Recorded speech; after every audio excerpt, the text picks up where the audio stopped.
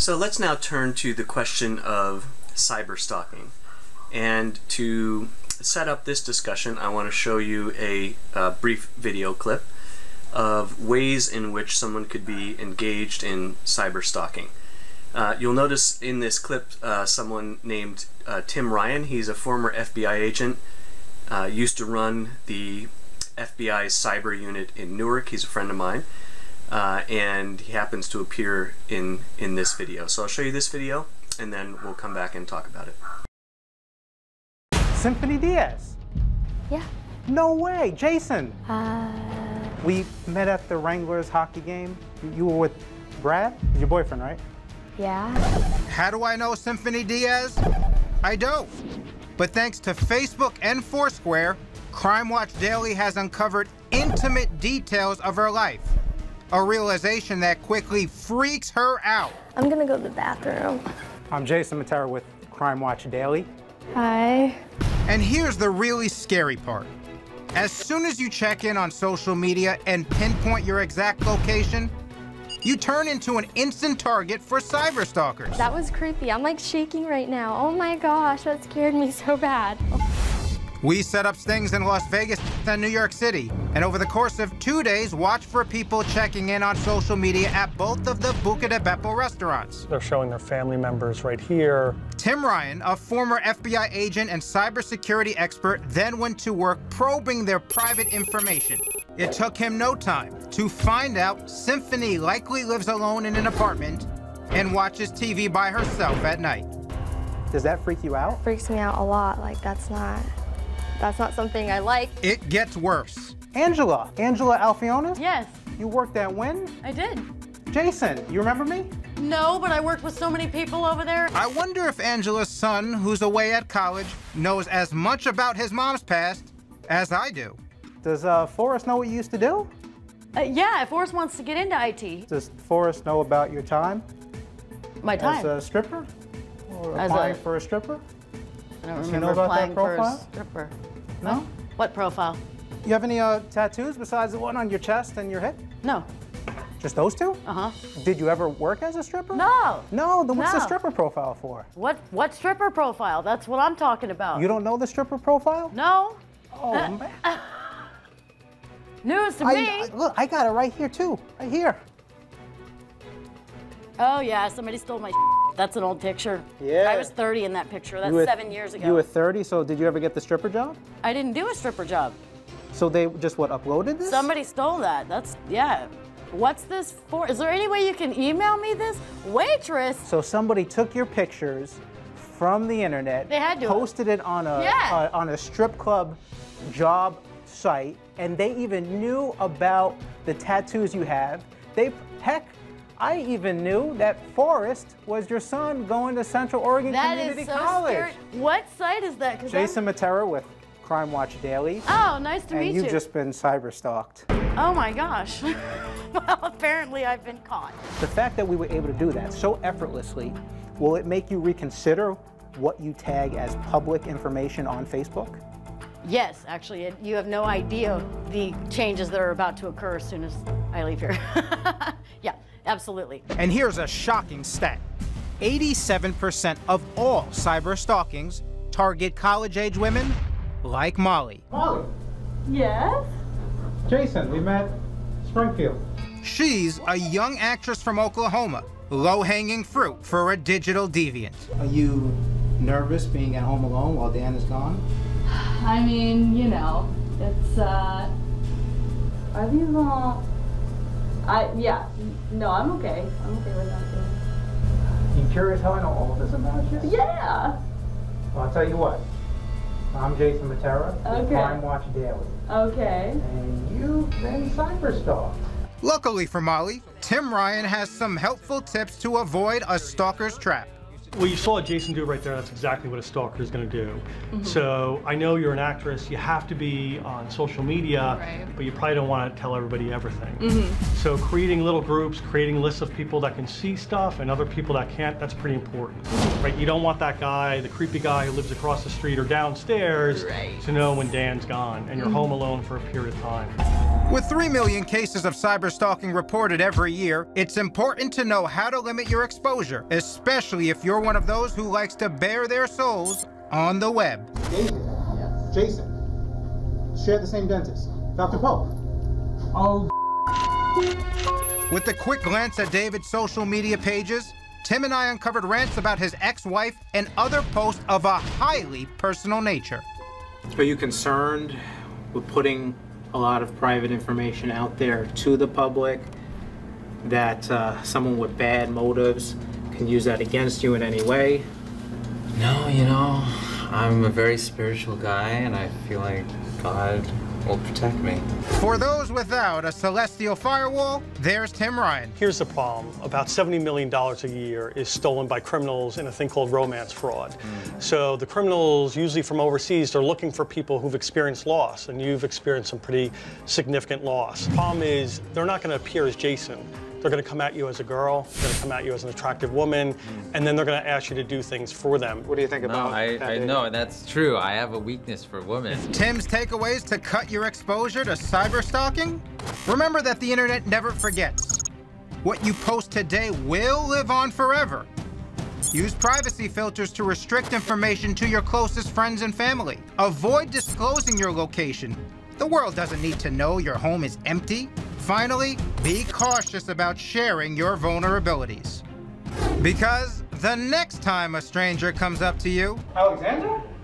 he might not be from Crime Watch Daily.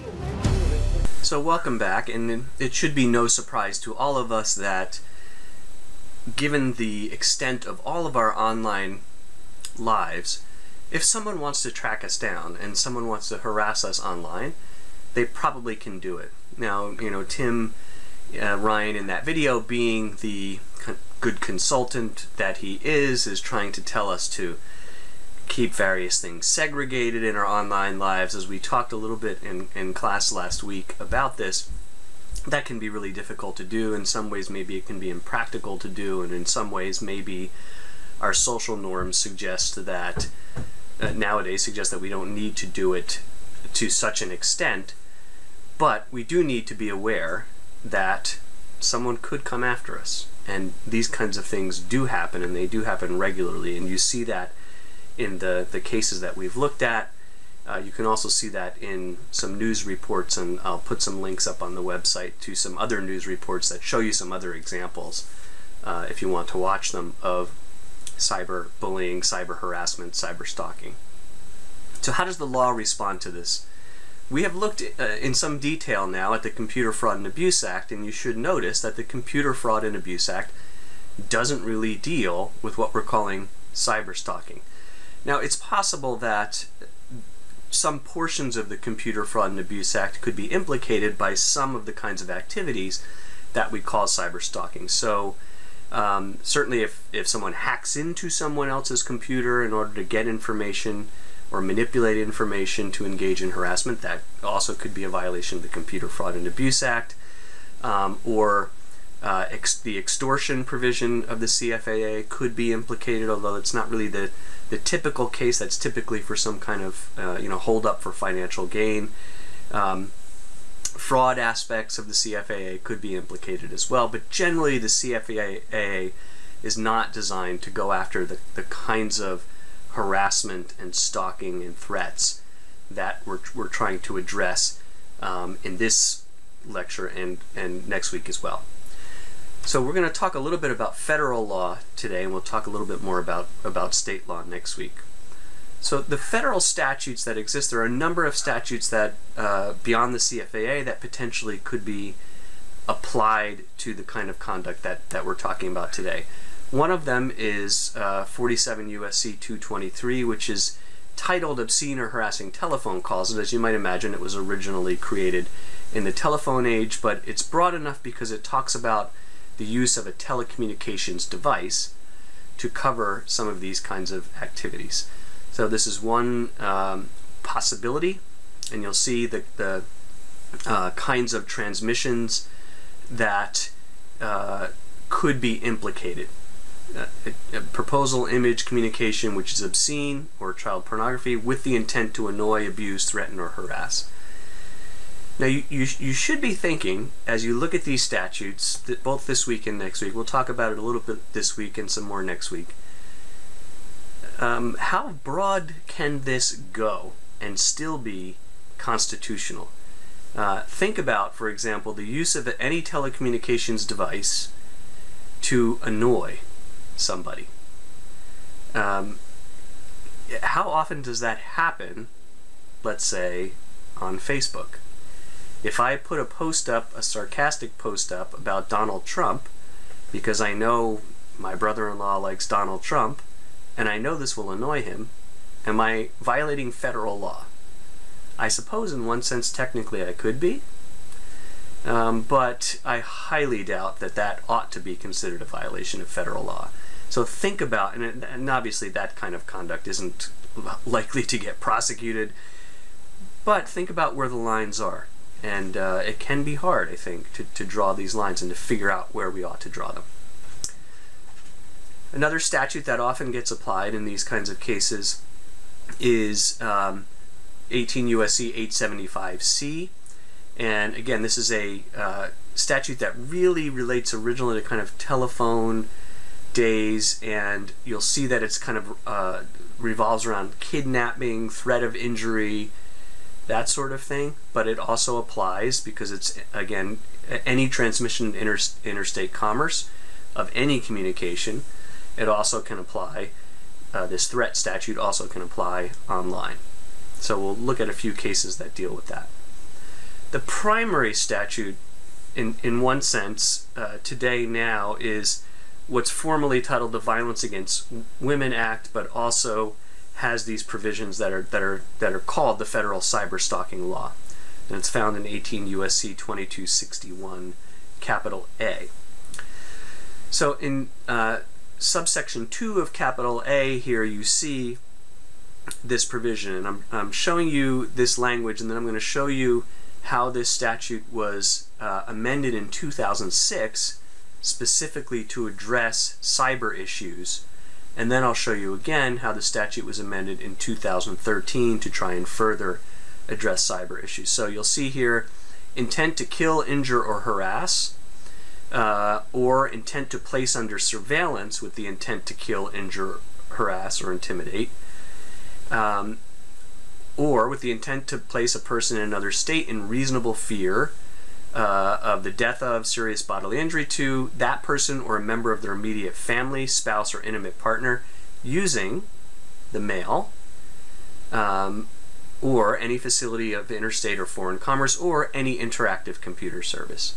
So you see that those definitions that include interactive computer service or any facility of interstate or foreign commerce, which certainly most ISPs are going to be, engaging in these kind of conducts can be a violation of this statute. Notice the requirement that the course of conduct actually cause substantial emotional distress to that person in reasonable fear of death or serious bodily injury to that person or an immediate family member, and so on. So there is both an intent requirement and an effect requirement. An intent to injure, kill, harass, or place under surveillance with injure, kill, harass, and the effect of causing substantial emotional distress, even if the person isn't actually, killed or physically injured. Now, where was this statute amended in 2006? It was first amended to include this word harass. It had only included, it was sort of a traditional stalking statute, and it was being tried to brought into the digital age to include things beyond physical stalking to kill somebody. So harassment was included there, or the intent simply to cause substantial emotional distress. So the idea here is this kind of bullying and harassment online. And the interactive computer service was added. So to try and be clear that the cyber aspect of this is specifically covered, and the fact that it would cause substantial emotional distress, not simply other kinds of injury. So all these things were added to make this a statute that is dealing specifically with cyber stalking. Now let's talk a little bit about the 2013 amendments, and I'm going to pull these up on the screen from Westlaw so that we can talk about those. So here is the current version of the statute, which includes the 2013 amendments. And if you look at subsection 2, you'll see some changes. The first set of changes involves the kinds of facilities that if one uses them would trigger the statute. So uses the mail, any interactive computer service, we've seen that before, and or any electronic communication service or electronic communication system of interstate commerce. And so these two categories, I think, are intended to capture email, social media messaging platforms, and things of that nature. Probably interactive computer service, facility of interstate or foreign commerce would have included those already, but these things are added to make clear that those sorts of uses are covered. Notice then in subsections A and B, the fear of death or serious bodily injury is then broken out from the substantial emotional distress. And notice what could be potentially a significant change in sub B there, which is causes, attempts to cause, or would be reasonably expected to cause substantial emotional distress. Now, in a moment, we'll talk about the Conlon case, which is one case upholding the constitutionality of this provision against a claim that it unduly that it's overly vague and that it unduly impinges on free speech. And there are a number of challenges like that.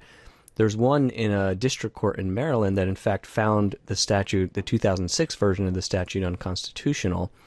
But the Conlon case upholds the constitutionality of the statute. But notice the reasoning, and a key piece of the reasoning was that the court said it's not only an intent to speak in a certain way that might be offensive, but also the effect of causing substantial emotional distress. When you add the effect to the intent, the Conlon court said, you can conclude that the statute is constitutional. Now, I'm not sure that reasoning is sound, at least under this version of the statute, because in subsection B, it appears to me that it would not necessarily have to have the effect. It simply could be reasonably expected to cause substantial emotional distress, even if the speech doesn't actually cause substantial emotional distress. So there perhaps is a lingering question about the constitutionality of the statute, and I think that's one of the kind of underlying legal and policy issues you ought to be thinking about as we look at some of these cases that deal with cyberstalking and harassment, and then next week when we look at bullying and other similar statutes, we have a difficulty saying that speech that is offensive should be illegal simply because it's offensive. Because after all, the First Amendment, if it protects anything, protects speech that some people find offensive. And yet, the law wants to have some limits when it comes to these activities that we would call stalking or perhaps bullying and harassment. So keep those things in mind. And now we'll take a look at the Conlon case and some other cases.